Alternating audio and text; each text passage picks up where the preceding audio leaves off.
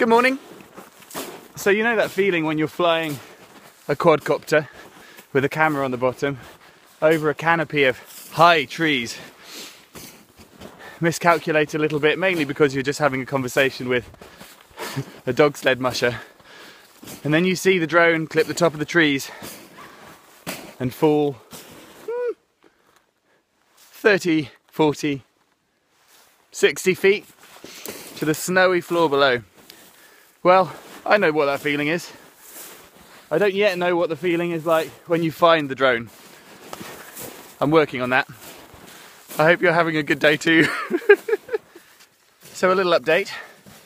After 15 minutes of walking through the woods, Thomas has found the drone. Just before this flight I thought, you know what? It's been 6 months of flying. Let's give it a treat and put some new rotor blades on. Naturally very glad I did that. Whoops. But the GoPro's still filming, so this should be fun. Boys will be boys.